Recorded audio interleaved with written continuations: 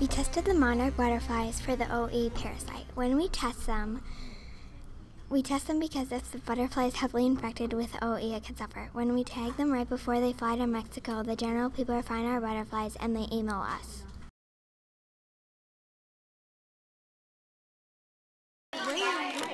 We're weighing it, put it on zero. So then you just switch it out to grams. I bet you we're gonna let it go once. Okay.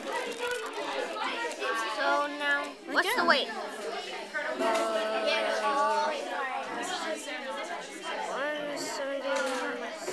176. 176. 176. Yeah, 176. So right now we're going to measure it. That's a good one. Okay, so It's about 30, 40. It is exactly 40. Yeah.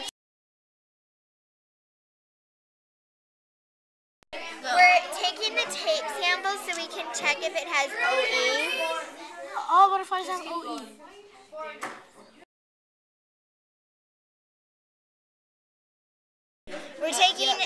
We're measuring the OE scales on our tape sample with the proscope, and it's very small. these are all like the scales I'm betting.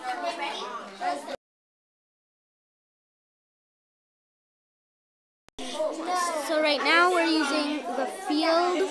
It's not that hard. Binoculars. Holy crap. See stuff. What are you saying, Armani? A lot of OE. OE.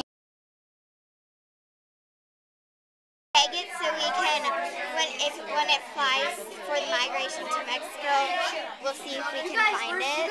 Super. So notice how I'm holding the tag, and I'm not really holding the sticky part at all. So see if you can take it from me. And there you go. So you're gonna flip it over, and you're gonna tag it right here on this little mitten-shaped cell. That's called the discal cell. Oh, it's upside down. But It doesn't matter. Once we get it on, then we'll read it. right there. Yep, just like that. Perfect. And then just give it. Letters was N, U, 5, 2, 8, and then The forming length was 40 milliliters,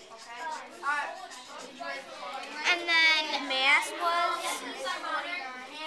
0.46. Oh, yeah. 0.46 grams, and then our butterfly was a female. Hi, my name is Mathew and I was the butterfly holder.